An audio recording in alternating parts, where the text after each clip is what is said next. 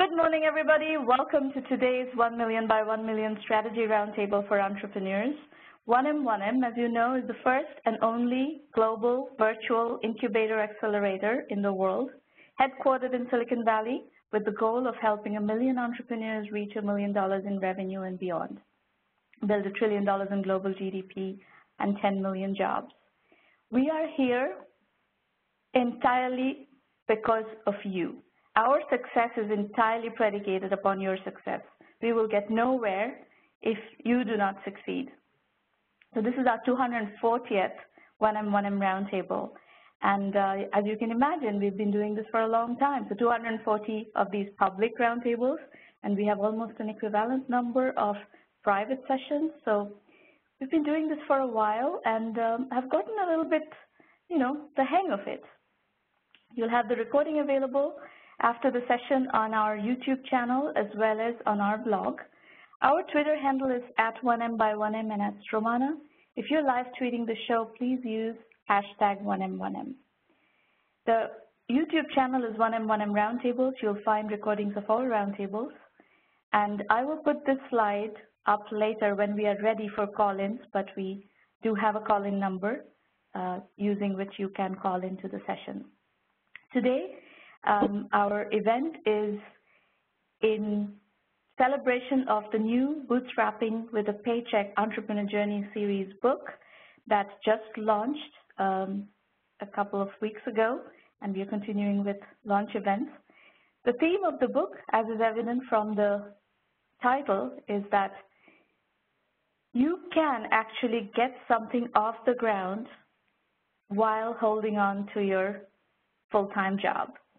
And, huge numbers of people around the world have aspirations of becoming entrepreneurs. And this actually, the fact that this is possible actually gives them hope and gives them mechanics of how to start tinkering with an idea or a concept on which you want to build a business.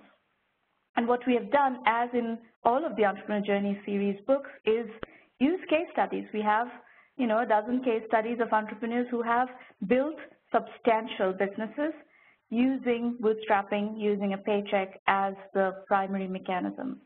So, I have a favorite saying that man can do what man has done. Well, other people have done it. Is it hard? Yes, it's very hard. Entrepreneurship itself is hard, and doing something while you have obligations of a full-time job is harder. But it can be done, and it has advantages. That's what we highlight in this book. And as part of the launch event, we've invited a very dear friend of mine, Shomit Ghose. We've been friends for a god-awful number of years. Shomit, is it, 20 years or something? 20 years, I think, yeah. Shomit is a partner at Onset Ventures and a very successful, accomplished entrepreneurial executive in the Silicon Valley startup scene. There are very few people who have gone through the number of successes that Shomit has gone through, including several IPOs, Broad Vision, Tumbleweed. These were, big success stories of the first wave of the internet. And today, Shomit is at Onset Ventures, and he works with a lot of entrepreneurs at a very hands-on level. And that's really a skill set that you don't find as easily amongst people who are on the venture side of the equation. So welcome, Shomit. It's a great pleasure to have you. You're one of the most thoughtful people in the industry, and it's always great to brainstorm with you. So today we brainstorm publicly. Something we do often privately, we're going to do that publicly today. Thank you very much for such a kind introduction. I am unworthy. And very modest, always. So let's start with this topic of bootstrapping using a paycheck. When I kind of grew up in this Silicon Valley Kool-Aid drinking environment, right? Arrived here very young and jumped right into the venture business and as an entrepreneur, and everybody had all these maxims that, oh, you have to quit your job and otherwise you're not a serious entrepreneur, and all of these, sayings. And received truths. yeah. So now, of course, it's a lot of years have passed since hopefully I've gathered a bit of wisdom, and this particular truism, so to speak, or myth that you cannot start a company while you have, or start a significant company while you have a full-time job, I have come to the conclusion is a myth. Tell me what your thoughts are. Yeah, I agree with that. Yeah, I always felt that that was the case. Viscerally, that seemed to be the case, but I had never seen any actual validation of it. And then, as you and I talked about earlier, there was a HBR piece, I don't know, 4 months ago, that statistically proved that you're better off actually starting a company while you're still employed rather than just jumping in all in. And no doubt that's because when you do go all in, you put yourself under a lot of stress. It's like they're having to make decisions without being able to deliberate on them. And so maybe the quality of your decision-making suffers. And I think that as long as you're not compromising your confidentiality and intellectual property agreements with your existing employer, there should be no trouble actually starting your next company while you're still employed with your past company. And as I've covered in the book, actually, at least in our industry, in the technology industry, the trend clearly is that employers want to support, want to employ, and want to support entrepreneurial employees. So if you are actually tinkering with something, with an idea, with an innovation, and you want your employer to support you, the chances of the employer actually supporting you in that endeavor is quite high. Don't you agree? I agree completely, because the employer knows that they're better off having you innovate within the company and keep those ideas within the company ideally, right. And so they would be supportive of it. So yeah, I think so, because one of the things that larger, more established companies probably lack today is that spirit of innovation. So I think employers, the savvy ones, know to foster that kind of environment. I don't know if I don't know if you talked about this. We are doing a lot of projects actually in the corporate incubation area with corporate partners to foster intrapreneurship development right now. So, that's right. Yeah, and even here in Silicon Valley, if you think about it, you know, we're the font of creativity and all these great huge startups that are doing wonderful things. But if you look at it, even Facebook is acquiring WhatsApp and Oculus VR, and Google is acquiring YouTube, et cetera. So even these hot, innovative startups who become successful are still acquiring from without, because it's often not sufficient to try and grow from within. There's so much creativity outside your company walls. Well, and there's no process. I think there is, you know, it's very ad hoc. You try to do innovation inside the company, it's kind of ad hoc. Only recently have I seen definitive efforts inside companies to try to create processes that have, you know, that offer real structure to the innovation process. Of course, there's, you know, the most famous of these is the Google 20% flexible time, which is a total failure, by the way. And yeah. Google has also abandoned that because that is a complete unstructured structure, and that has gone nowhere. But I think there is a lot more interesting and a lot more structured innovation processes that are better processes that are being experimented with. Right, exactly. And certainly, corporations are trying to foster innovation within the company, within their existing employees, as well as you've probably seen. There's an increased amount of venture investing that are being done by these large corporations, again, specifically because they realize that there is so much innovation going on, and if they don't get involved actively, they'll find themselves left by the wayside because the pace of innovation is so quick nowadays.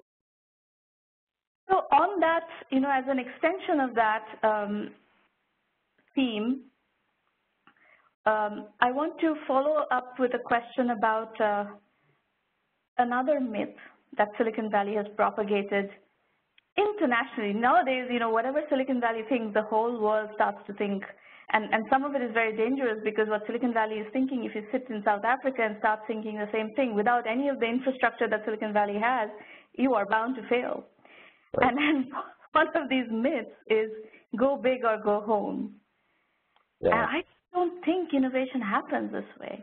Tell me what you're thinking on this topic. Yeah, no, and unfortunately, I think that what happens is that the companies that are successful by going big are the ones that get highlighted. I think WhatsApp is a good example.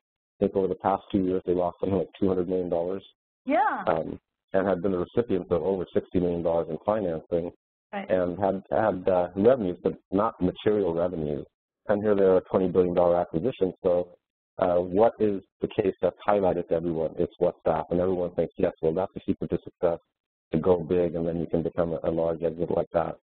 But the fact of the matter is, as you and I have learned and seen over the years, is that literally 99.99% of those companies don't have exits such as that.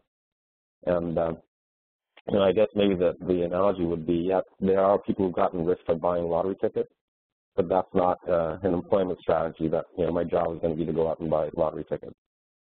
So you're much better off pursuing the fundamentals of building a real business, one that's valued by customers, has a repeatable sales model, has growing revenue, much better off doing that than chasing the siren song of going big. Where do you think are the opportunities of building really interesting ventures right now? What's your, investment thesis, so to speak?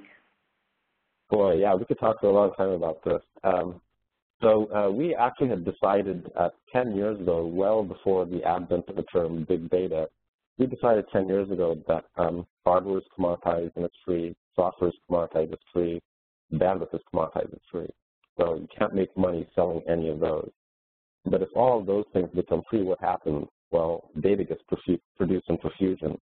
So for the past 10 years, our investing philosophy has been and continues to be that it's all about the data. So we continue to focus our investing in areas that are really based on extracting the semantics of data or providing the semantics for this massive data that we're seeing. And particularly in the area of big data and using data for business effects, we think we've just entered it's like the early industrial age in that, as far as we're concerned. It's like we've just invented the first, steam engine. So the future that lies before us is pretty vast. And the companies that get the most interest from us are companies that are focused on that. So one of the things, for example, that we've been looking at recently is using big data for security purposes to do continuous authentication.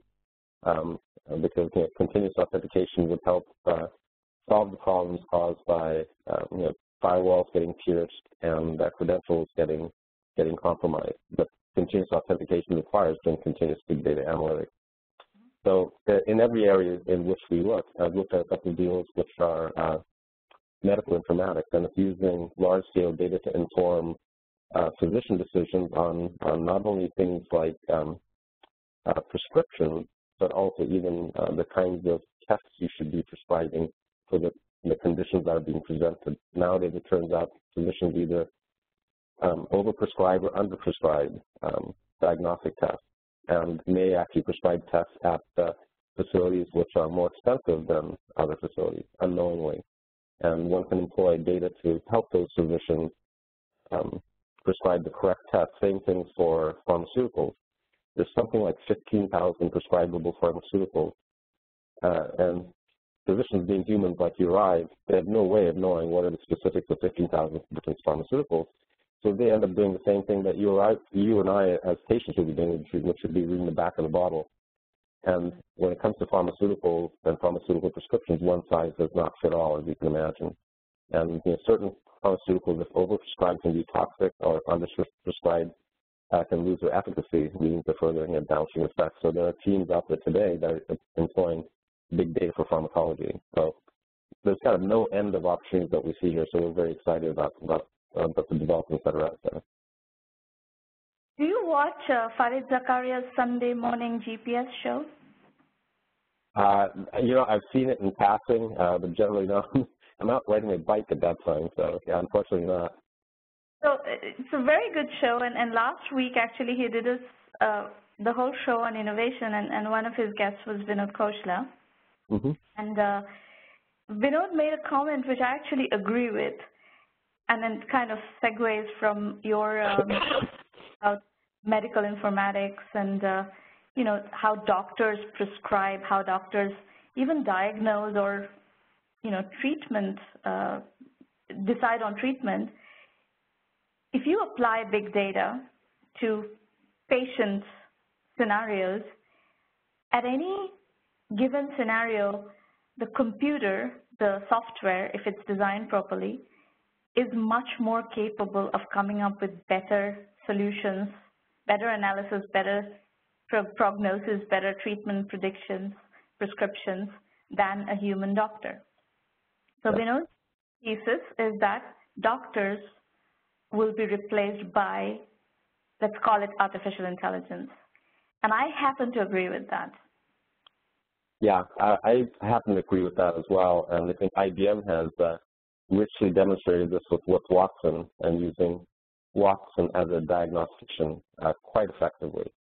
So I completely agree with that. I think perhaps where physicians will still play a key role is that human beings react quite well to the moral and emotional support that another individual will give them, just in the manner that they engage with them. So it might be that the physician is delivering the diagnosis and the therapeutic treatment plan, but the diagnosis has been informed to a large part by something like Watson or an AI-based approach. Yeah. Which then, comes to the next, big leap in futuristic discussions is that how far is big data, machine learning, expert systems, AI in general going to go? Where is it taking us? And of course, this week, the media is abuzz, and I have also written a piece yesterday on this topic about Stephen Hawking's comment that if we let AI go to its full potential, the species is going to become extinct. And Elon Musk also has sent out a caution on this subject. We're probably not talking in the next 20-year or 40-year time frame, but we are probably in the very shockingly, actually, within striking distance of some extraordinary levels of automation, which renders human beings with basically no vocations, no, maybe there's 0.1% of human beings who have something to do, and then the rest of the people have nothing to do, no profession, no livelihood. Zombies? Where are we going? I think it's a great technological and also sociological question, and I don't pretend to be wise enough to know the answers there. And I find the topic wholly engaging, although I'll admit that I haven't read enough about it as yet. So I'm speaking largely from ignorance. So I look forward to reading your piece. I think that would be great. So I'll do that as soon as I get back into the office. Yeah, I think there's a real danger there. And if you think about AI run amok, it's the Terminator movie. Skynet has become self-aware and is now dominating mankind. And certainly something like that could happen where you have a malevolent artificial intelligence. And maybe that's a threat at some point, maybe not. I think probably the biggest threat is artificial intelligence inadvertently harming us. So, for example, if you, this is just an example off the top of my head, and maybe there's a better example, but if you had an AI system which was asked to do something as benign as optimize the yield from a wheat field, that seems pretty benign, right? For the good of mankind, et cetera. But you teach the system, here's what you need to do to make sure that the wheat field is as productive as possible. And one morning, the AI system detects that there's a family having a picnic on the wheat field. What is it going to do? So the family having a picnic on the wheat field is no different than an invasive crop of locusts as far as the AI is concerned. And so the family is, eliminated. Whereas you and I as human beings would not do something like that. So, okay, yeah, go ahead and have your picnic. But the AI system is doing exactly what it was programmed to do, which is to optimize the yield on the wheat field. So I think that might be the bigger threat, more immediate threat, the unintended consequences of programming something to do something really well. And if we humans insert ourselves into that somehow accidentally, the system doesn't know us. It knows us from a locust, frankly, and away we go. Yeah. The other part of this equation, which is what I stressed on in my article, I didn't go into the threat part, which Elon Musk has actually talked about a lot more along the lines of what you're talking about, of the unintended consequences or even AI running amok in a, evil way, sort of. I've dealt with more the economic question of if people, their whole, the pace at which professions are getting automated or will get automated once machine learning really kicks in gear, which, as you said, right now we're still at just scratching the surface, right? Machine learning is really at the absolute beginning of its manifestation into industry. We're probably talking about a 50-year cycle, but machine learning, being machine learning, has incredibly fast capacity to become very powerful. So in the next 50 years, I'm positive that we're going to see machine learning penetrating every aspect of the human endeavor. And if that really starts to take over professions and eliminate or shrink, professional professions basically in huge numbers, then we are left with a very, very large population on welfare. And that is not economically a sustainable situation. Right. I agree. Right. So I think we started to see the beginnings of this already. So you've certainly got robotics in manufacturing, and I can foresee that within the next 10 years, we're going to see self-driving cars, perhaps obsoleting taxi drivers. Right. So we've just begun there. And as we talked about, if you even look at professions that require high amounts of training, like being a physician, well, maybe 80% of your job can be done by a Watson-like system. You're only there to perform the procedure and to deliver the diagnosis. That's it. So instead of working 8 hours a day, you're working only 2 hours a day.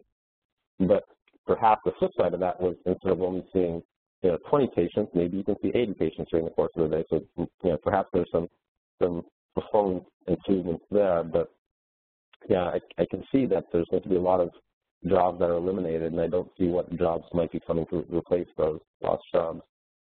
I think the positive opportunity there, as you said, is that maybe a lot more patients will be able to access high-quality medicine because of this, in rural areas and where today high-quality medical support is not as available.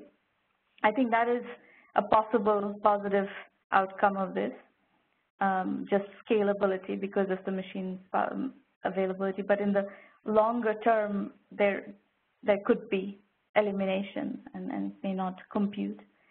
Right. What about in the medium term? So let's say we are in 2014, about to cross over into 2015. What are you thinking in terms of the end of the decade? By the end of the decade, what are the major changes we can expect to see? I think we've already started to see them, but in the area of data-driven applications, we scratched the surface, but we're starting to see actually penetration adoption there. So I've seen a few different teams that have come out of medical schools that are using large-scale data to actually solve medical problems, which I think has been pretty exciting. There's an article in, I think it was an NPR about a week ago about using big data to inform how to write music, better music that's more engaging and more compelling. Then New York Times about a week ago, there's an article on big data as applied to agriculture. So we're starting to see more and more of this, and we're going to see, I think, more penetration of large-scale data models into things that are done either by human intuition alone today or done by only using small amounts of data. And I think the growth of unstructured data in particular is what's going to drive this. I think heretofore, all of our data-driven applications have been driven off relatively small amounts of data sitting in structured databases. I think that day has passed. I think the future is really going to be based on being data-driven through unstructured data. And what are you thinking in terms of where we go in the next 6 years in terms of this whole bubbly environment that we are dealing with? These valuations are ridiculous. You talked about WhatsApp. WhatsApp is just representative of a larger phenomenon going on in Silicon Valley, where fundamentals don't seem to matter anymore. Yeah, I agree with that. I think there's a little bit of a difference.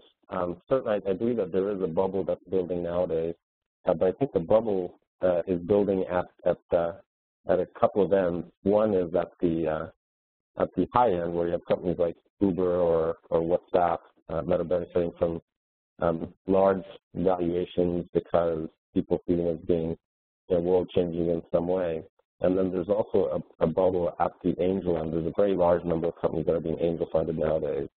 The kinds of companies that we see, the Series A and Series B, Series C companies, haven't been as affected. We've seen valuations creep up a little bit, but they haven't been as affected. And I think maybe that's because we tend to focus on boring things like B2B software and infrastructure software, and they don't have the same cachet as some mobile applications.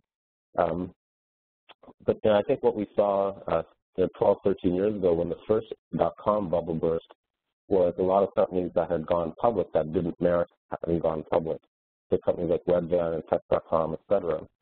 And they died probably the deserved death. And so that was a post-IPO bubble that we an IPO and post-IPO bubble. Nowadays it seems that mostly the bubble that we see has to do with really early stage seed stage companies, angel funded companies. And there's a very large number of that. As you probably know, the University of New Hampshire tracks this data on an annual basis. And I think last year there were over 70,000 new companies funded by angels, which is a stunningly large number, because if you think about the number of companies that go on to get Series A funding from VCs, that's roughly, and it's been constant for many years, there's roughly about 1,000 companies a year. So you see 70,000 companies or more every year getting angel funding, but only about 1,000 moving on to get Series A funding from VCs. So I think the bubble, as you say, is on that end, and also it's in the late stage company end also, where if you have actually done, if you have been able to prove your thesis and something interesting is happening, then at a pre-IPO stage, the valuations are going completely berserk. Right. And I just don't see how that kind of berserk valuations will translate in the public market. They just can't. The public market is not going to tolerate that kind of valuation. Right. No, I don't think so, because public market is really driven by things like price to earnings ratios and things like that. So perhaps those valuations will come down. Right now. Excuse me? The public market is not as frothy. Yes, that's right. Yep. So yeah, I believe that's right. I think once companies do go public, the valuations will get dampened as they go out and get judged relative to other public companies. No doubt some premium will still be paid on the strategic perception of a company. A company like Uber will always command that strategic valuation multiple. But in the end, markets are driven by profits and earnings. So that's what the final analysis will come down to. So folks listening today, please take one very important statistic away from this session. 70,000 companies got angel financing, and just about 1,000 got Series A venture financing. So you're playing in a very poor odds game, and you have to, if you want to be a serious entrepreneur, a successful entrepreneur, you have to have persistence, and you have to have the stomach to bootstrap to sufficient levels of validation and success such that you're not dependent on venture capital. And of course, VCs actually love to come to the rescue of victory. So if you can prove that you can be successful, there will be VCs who will want to come to your rescue at that point, right? And as you said a little bit earlier, Shomit, it's really about building substantive value. You can't just think, I'm going to get big fast and be a huge success. It's not going to happen. Just like, I can go out and buy lottery tickets, but I'm not going to win, I can guarantee. So as you mentioned at the outset, really focus on building substantive value in your business. And at the University of New Hampshire, they have a Center for Venture Research, and they publish this data quarterly and annually, the number of angel-funded companies every year. Again, in 2013, the number was over 70,000. NVCA has the companion statistic of how many companies get venture financing at Series A, And that's generally around 1,000 year in, year out, sometimes a little bit more or a little bit less. But you just marry those two statistics together, and you can see kind of the daunting odds you're facing, which brings you back to build value because, as you say, VCs are happy to ride to the rescue of victory. So build that substantial value, and those VCs will happily leap in and jump on your coattail. Well, Shomit, thank you for being here, and I know you have another meeting, so we'll continue privately, I'm sure, over lunch sometime. Great. And Take of course, care. thank you so much. It's been an honor to be here. Thank you very much. Bye-bye. All right, bye-bye.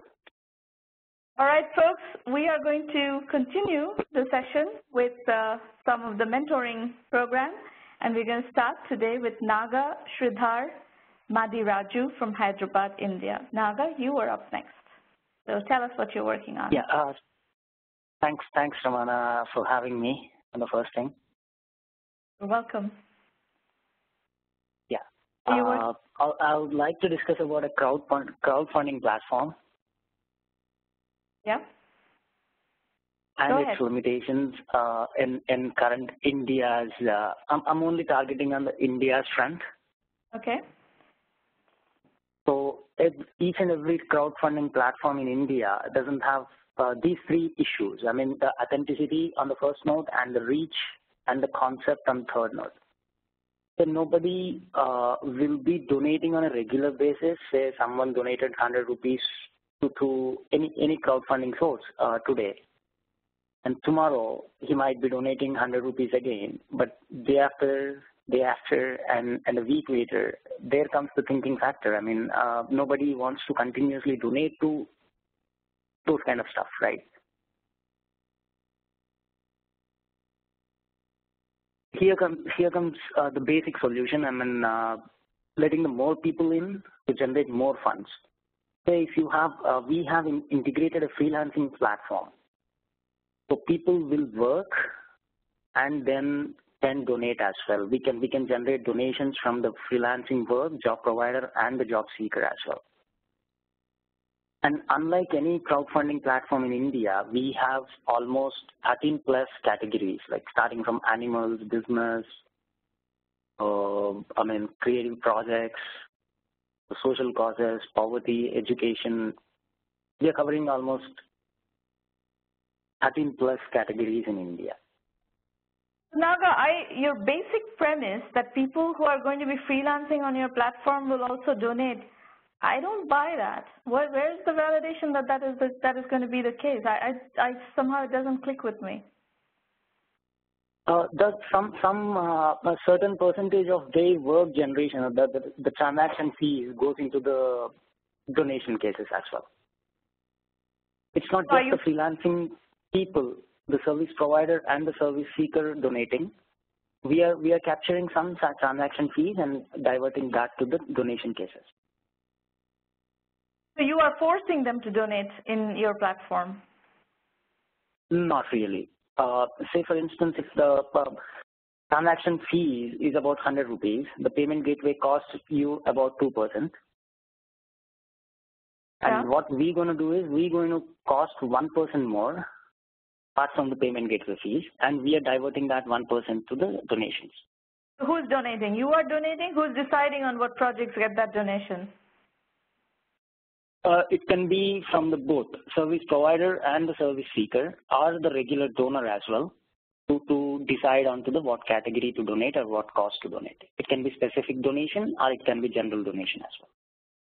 So then you have the other issue is how do you build the freelancing? You're now going up against companies like Elance and Odesk and so forth in terms of building a freelancing platform, which is a very crowded, very highly established market. How are you going to do that? That's the first order of business. Unlike more of freelancing platforms like Odesk, Elance, freelancing.com, they are majorly famous in metro cities or already developed cities. What we're going to do is we are also concentrating on the tier 2 and tier 3 cities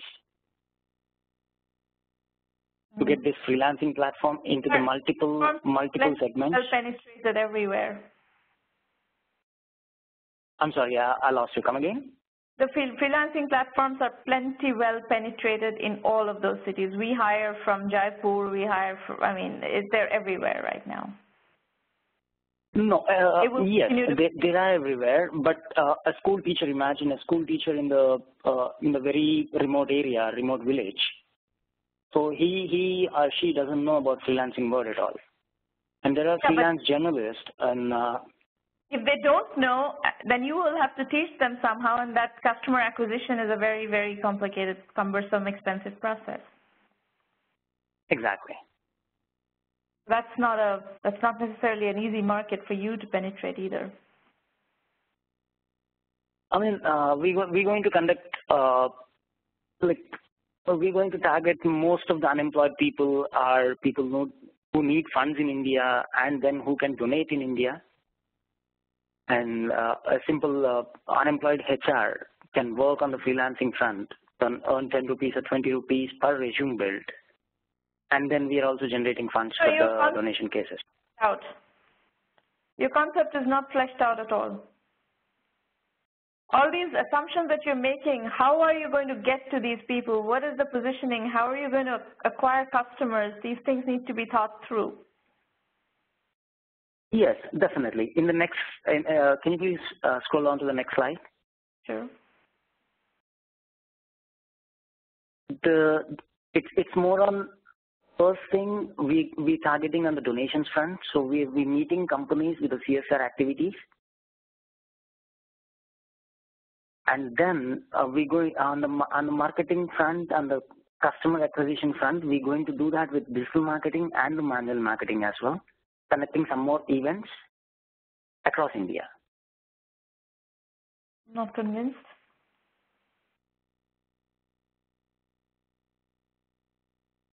I mean,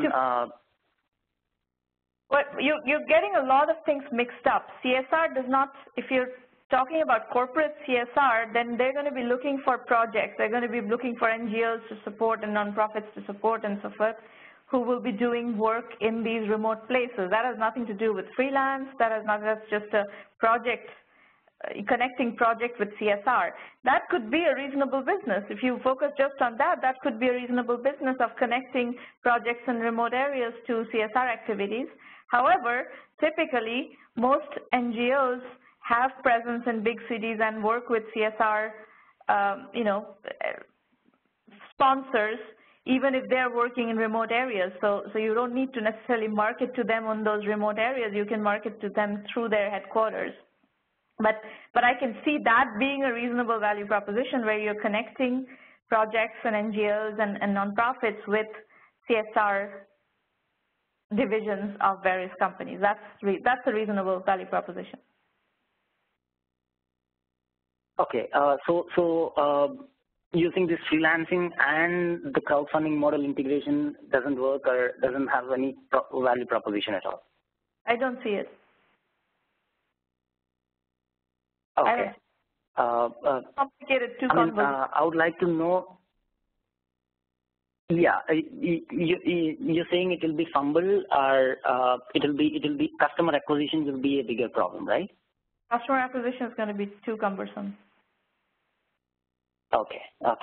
Yeah. So keeping that freelancing front aside, crowdfunding platform, NGOs, and then the CSR activities and the regular donors as well. So the current platforms.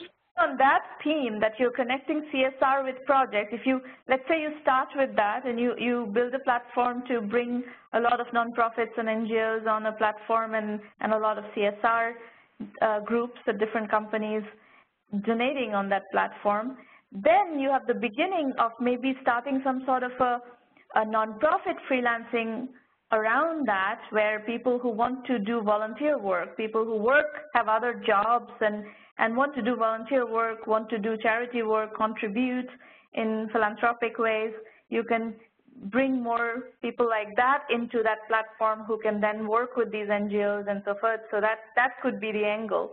That logic, that story flows, that logic flows, and you can actually organically grow something in that mode. But the way you presented your story, I don't think that will work. Okay.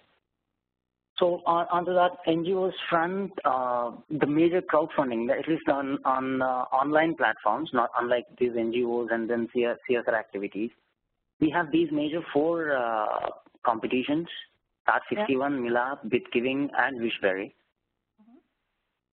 And they're only into selected platforms. I mean, selected categories only.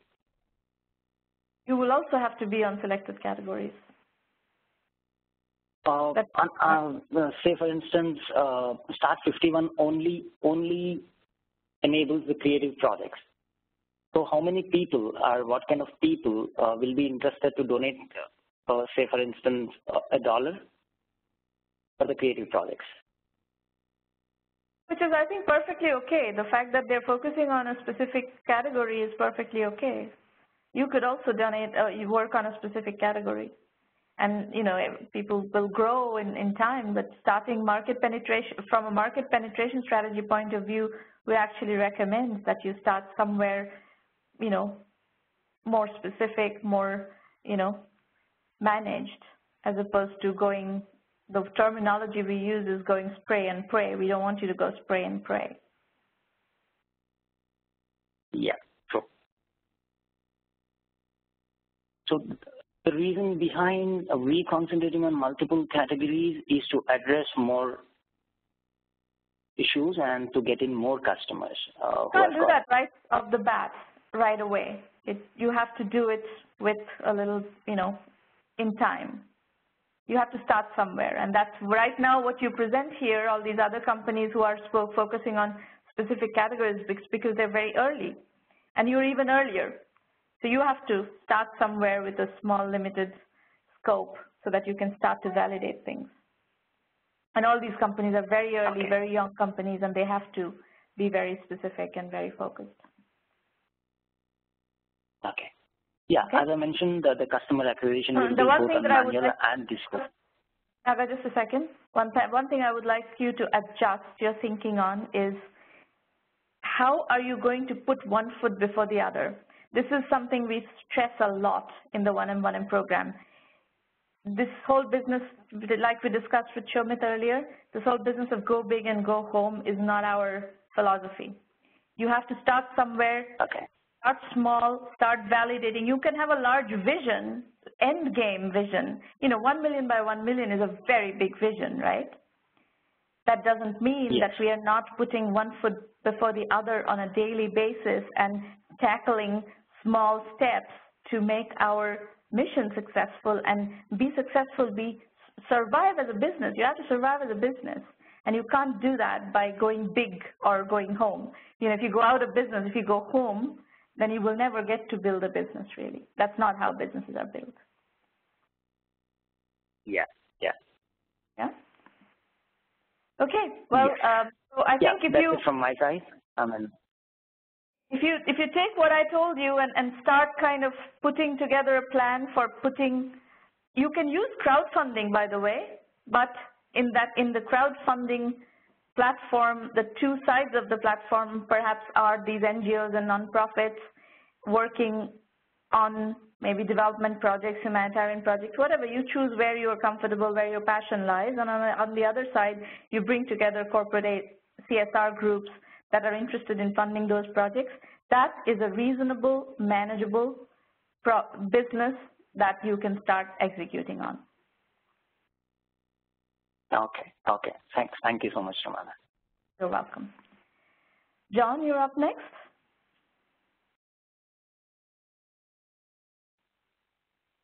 Thank you, Sarmana, for having me. I am assuming everyone can hear me okay. Yes.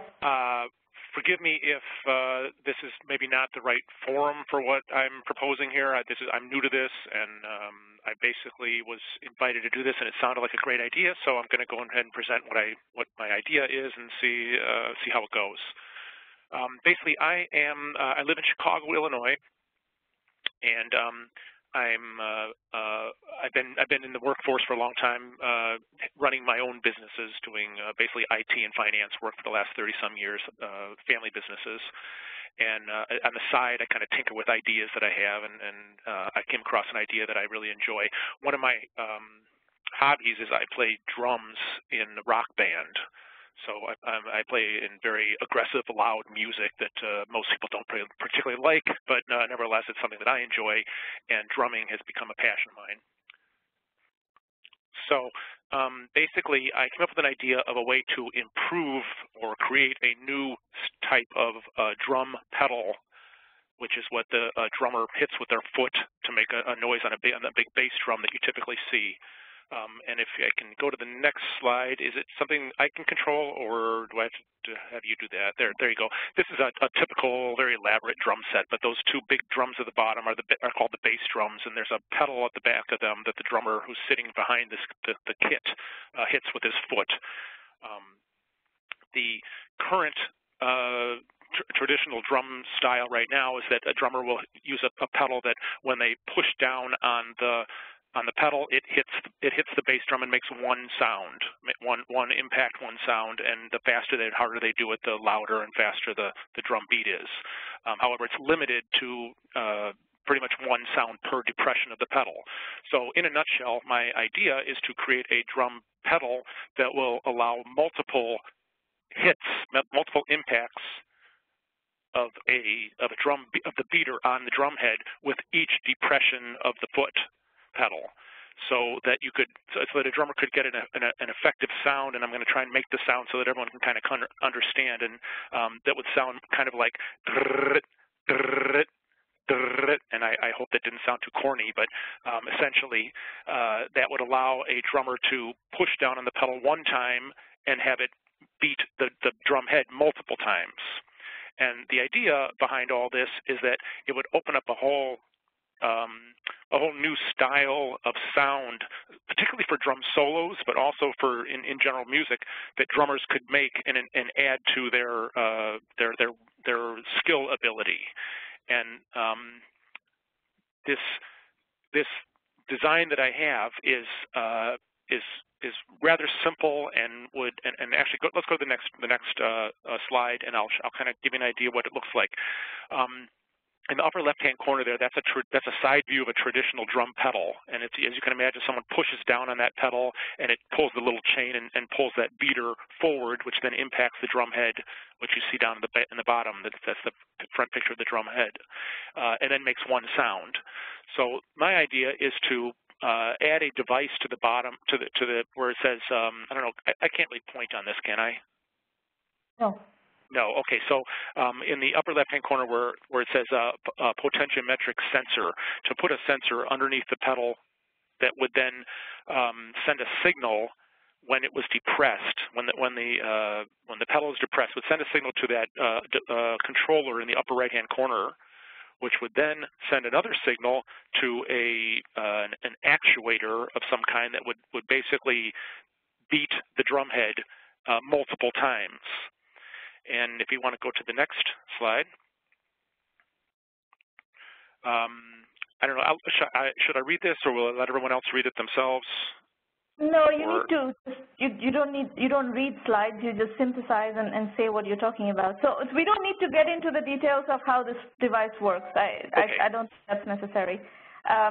So essentially, what you have is a concept for a product that you believe musicians would be interested in buying. Is that what you're saying?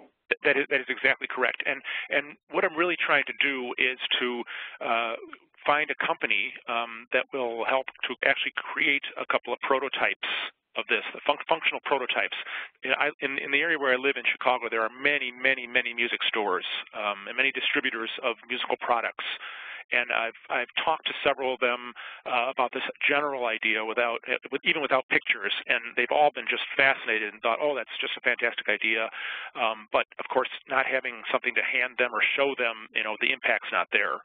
So what I was hoping to do is to find a company who could produce a prototype for me. I have done a patent search on it, and this particular idea has not been patented yet, so I could go ahead and patent it. Have you done a search on who manufactures products like this, who may have the skill set to manufacture products like this? Have you done that research?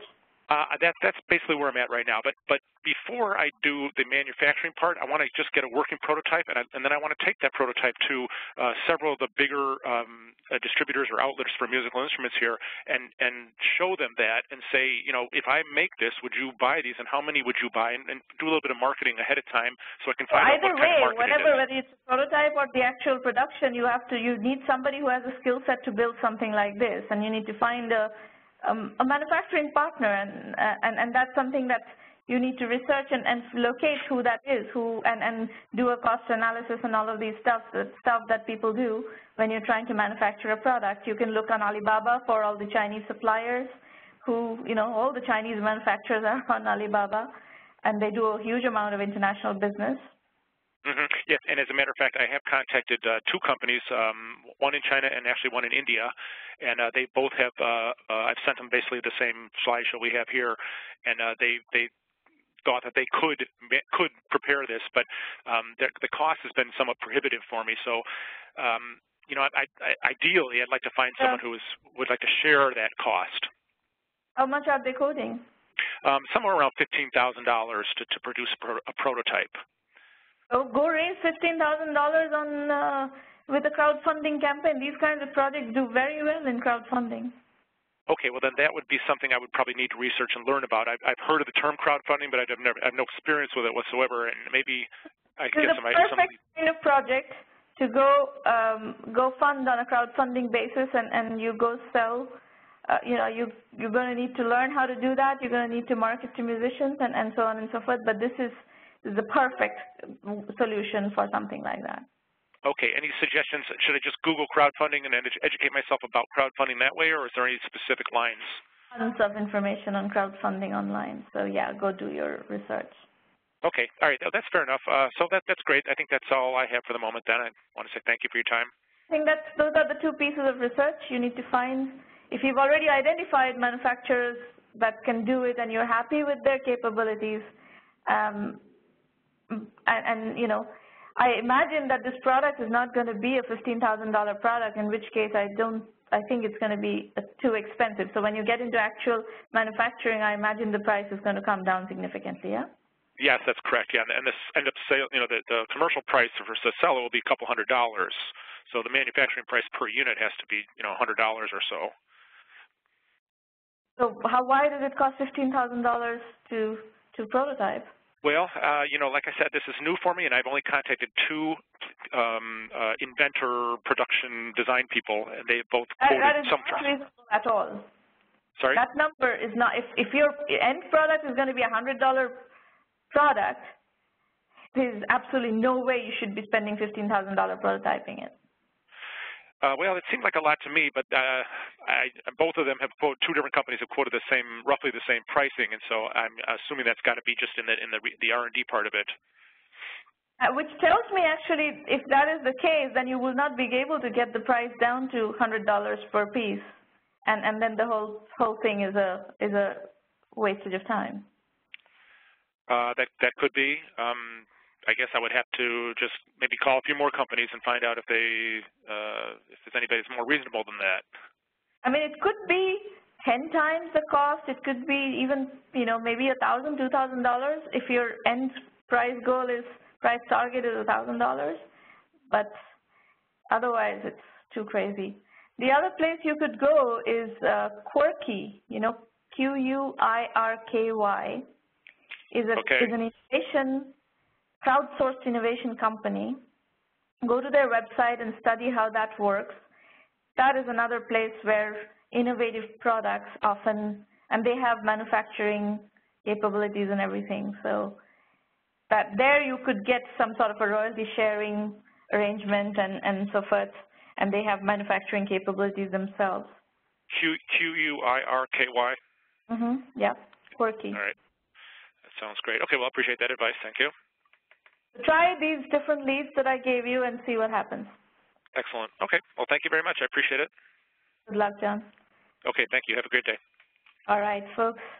Looks like we are done with the presentations and the mentoring with the people who have sent in slides ahead of time. I'm going to spend a few minutes talking to you about 1M and how to use the program. open up the line for Q&A, and anybody can call in, and I'll be happy to work with anybody else on any of your issues. So now if you like what we do here, please refer serious entrepreneurs into 1M1M. We need serious entrepreneurs who are willing to put in the work to build value, and that takes many years, you know, to build sustainable companies that are going to be serious revenue, serious profits, and deliver serious customer value. This is not a fly-by-night, go big or go home kind of philosophy. We are interested in people who are building real businesses. Everything we offer resource-wise is at 1mby1m.com. We have one completely free resource, that's our blog, and many of you actually follow the blog already. So it's a very, as you know, it's a very, very rich content place where you learn a lot from lots of people who have done it before. The Entrepreneur Journeys book series has the same philosophy, which is we have, in each volume, we have case studies of successful entrepreneurs, and we provide essays, analysis, and synthesis of methodology, of certain topics, of specific issues that would help you navigate this very, very cumbersome, complicated, turbulent world of entrepreneurship. So we've published, at this point, we've published 11 books in the Entrepreneur Journey series. All of them are available as Kindle books all over the world. That's our preferred or recommended method for you to buy the books. This is what the site looks like. There are videos in there, and you will find a lot of the questions you may have about the 1M1M program. You will have them answered in these featured videos, in these FAQ videos, so to speak. These sessions, can you please go on mute, John? I think you're streaming noise into the call. Or Maureen, can you put John on mute? Thanks. We have these roundtables, these mentoring sessions happen almost every Thursday, unless there's a holiday. So almost 50 times a year we are here.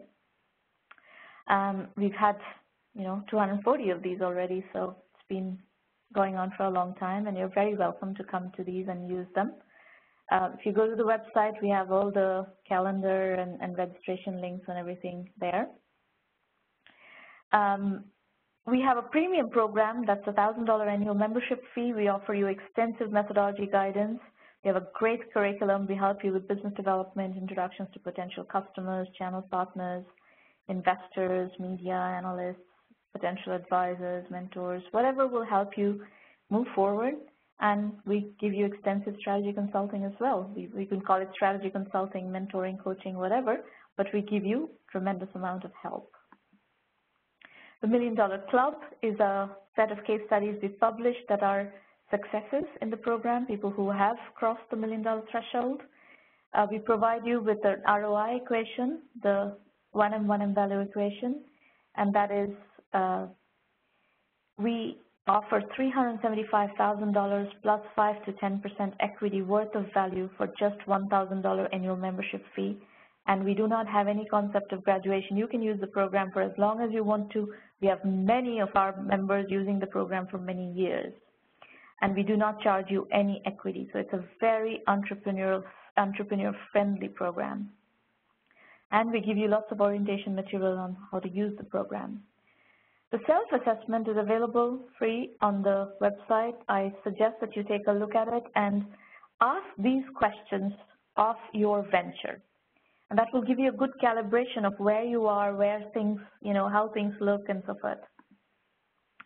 1mby1m.com is the site, again, and there's tons of information about the premium program, what to expect from it, video FAQs, and so forth, which will help you learn about the program.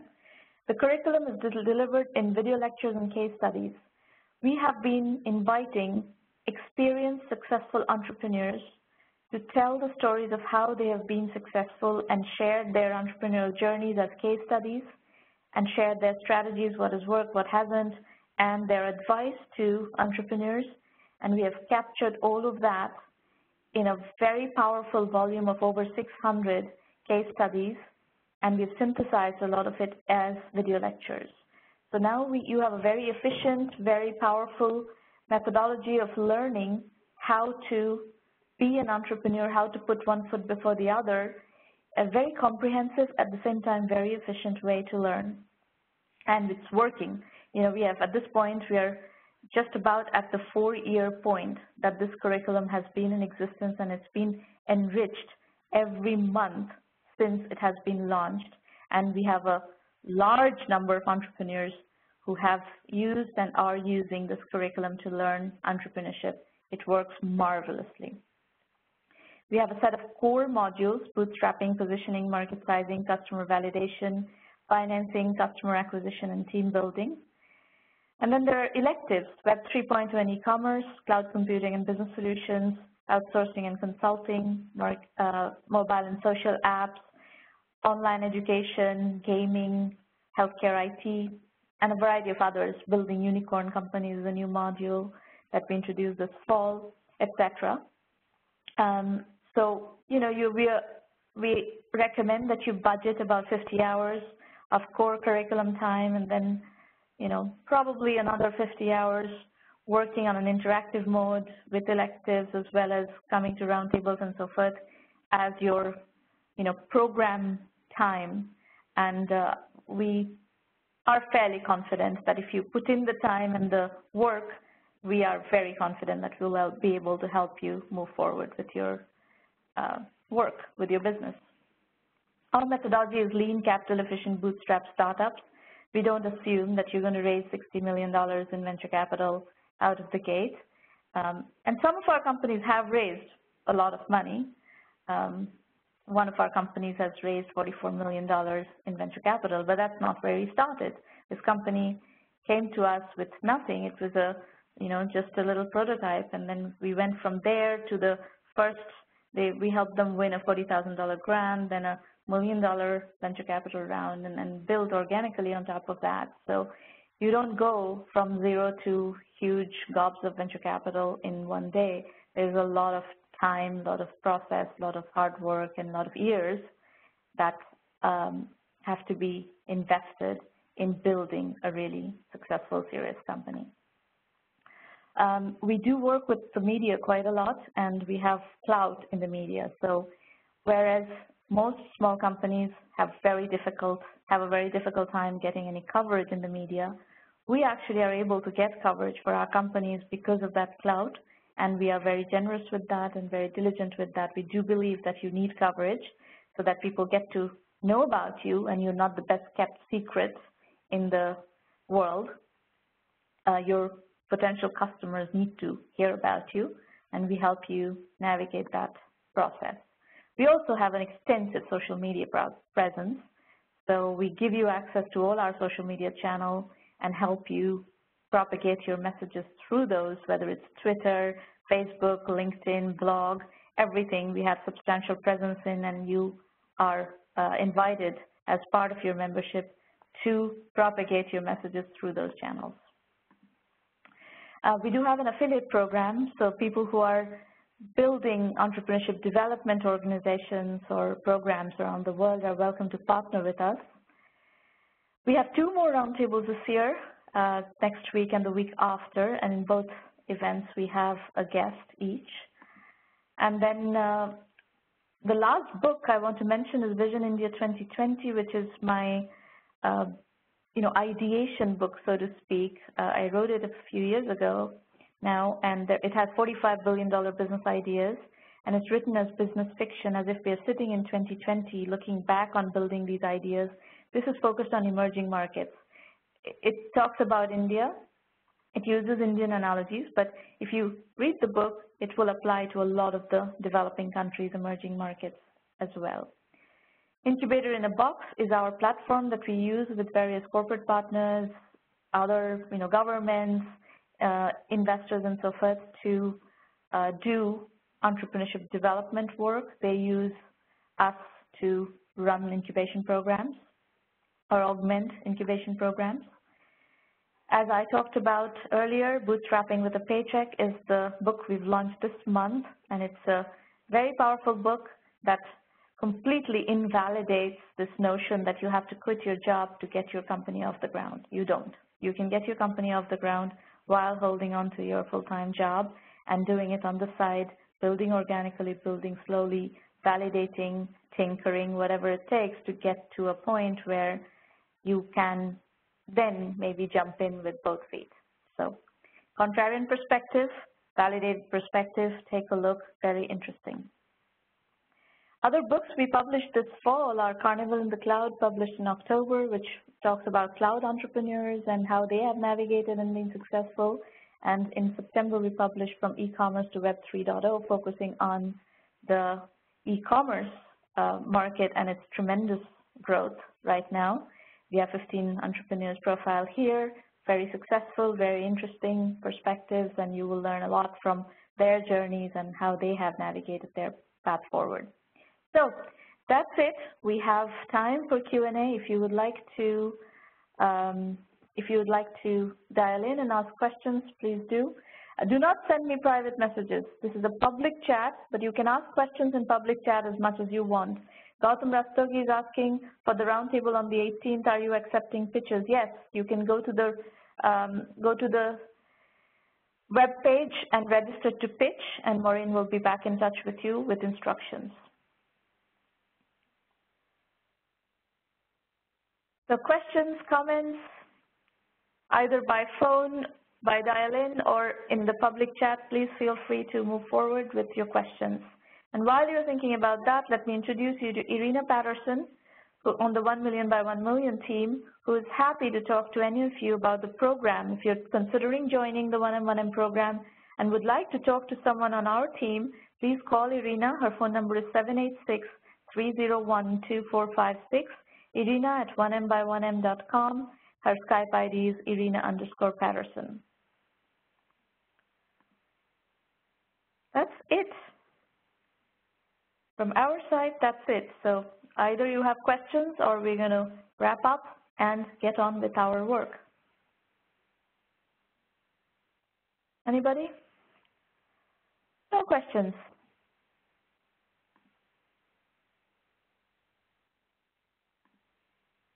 All right. Well, I hope you enjoyed the show, and we will see you back here next week. Thank you for coming. Bye, everybody.